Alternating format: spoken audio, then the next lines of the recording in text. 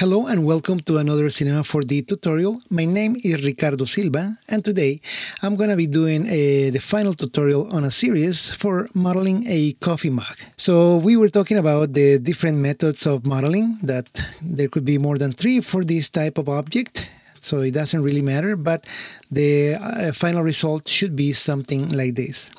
Now, we have already created the loft and the polygons, and the last one that we're going to create is the lathe object to create our shape. So let's go ahead and jump to Cinema 4D. To use the lathe object, basically, if I look at its icon, just like the other icons, the lathe object basically needs a profile or a spline that tells me what the profile of my coffee mug is going to be. So as you can see, the icon represents a vase, so a coffee mug is very similar to one of these objects. So I'm going to go ahead and bring the lathe object, and by itself, just like any other of these objects, it's not going to do anything. But I'm going to need a spline. So the spline that I'm going to be using is going to be one of these white ones, because these are basically created by hand. Remember that these ones in the blue are parametric, meaning that they are formulas already created and you can control them via parameters. But we're going to do a hand it's not going to be a freehand, but it's going to be a handmade curve. So I'm going to select the Bezier curve, which is the one that I'm more familiar with. So I'm going to go to the right side over here. Make sure that the bottom part is there. Okay, so because the lathe object works as revolving the spline around in a 360 degrees, that means I'm going to have to work in the middle of my center. So I have to make sure that I realize or recognize where the center point is. Notice this green line is showing me that that is the center of the universe, and that's where I'm going to be creating my line on one side of that. So I'm going to click on the first point there, okay, and then the second point over here. Okay. Now, before I even continue doing this, you probably think, well, wouldn't it be better if I can actually snap to those points so I don't have to guess? And the answer is yes. So let's go ahead and enable the snapping tool that is over here on this side. And by enabling the snapping, then automatically it's ready to be used. The grid snapping is not automatic by default.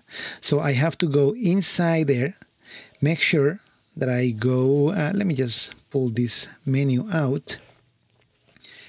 And I'm going to go down here where it says Axis Snap. That's all I need to do. So I'm going to close that and I'm going to start drawing my profile. Okay.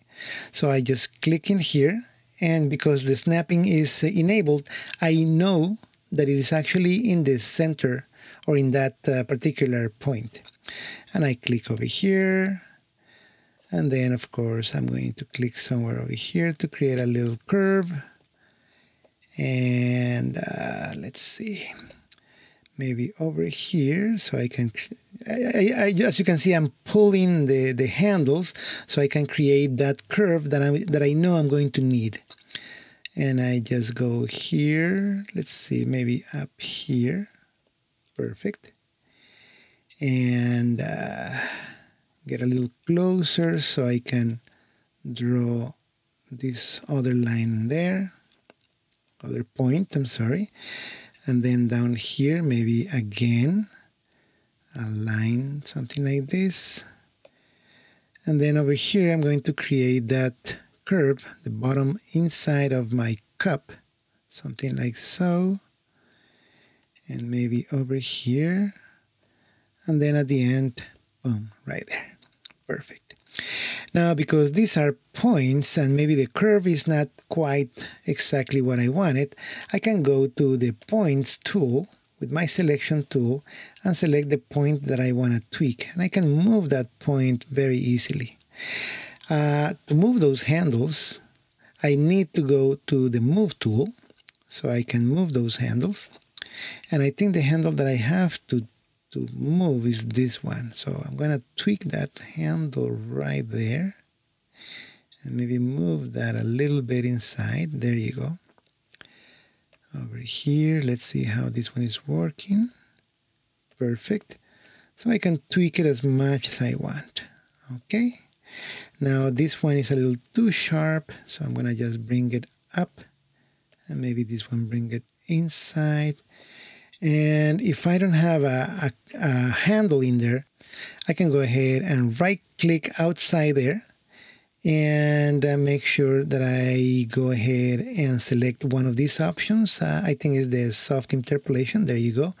Now I have the handles, and I can move one of those handles to make that curve nice and soft. Okay, so I am happy with that shape. I can tweak it later, but in the meantime, I'm going to go back to my perspective here and make sure that I put that spline inside the lathe object, so I have my cup. So usually when I work in this profile, the actual object gets a little too thick, too wide, too robust. So it's a good idea to go back to the right side. And maybe with the rectangle selection, I'm going to select all those points that are there. And by looking there, I can move this until I get the perfect proportions. Okay. So I think the bottom part is a little too wide compared to the other two coffee mugs that I created in the other tutorials. So I'm going to go in here. Okay, and make sure that I only select these points down there with my rectangle selection and move those points inside. Maybe these guys. Oh, I don't think I selected both of them. Oh, yes, I did. Perfect. And move it up a little bit. Something like that. Perfect. And maybe these guys over here are a little too much inside, something like so. There you go. Okay, maybe that's good. Alrighty. So if I again go to this display garage shading lines, I can see how this is being formed in a polygonal fashion. So you can see this is that. Okay, I can see some artifacts inside there, and that might be because my points might not be in 0 position. Let me just go ahead and make sure that I do have them in 0. So let me go back to this area over here. And I'm going to select with the selection tool this point first. And by looking at that, I can see in the actual coordinates that in the x-axis is in 0. In Y is 14, but I can see that in Z is offset a little bit.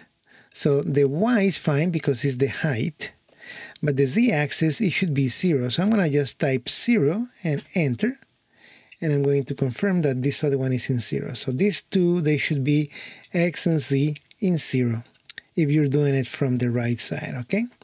So just by doing that, let me just go ahead and enable the lathe object here. And let's look inside, and as you can see, I fixed that problem. Alrighty.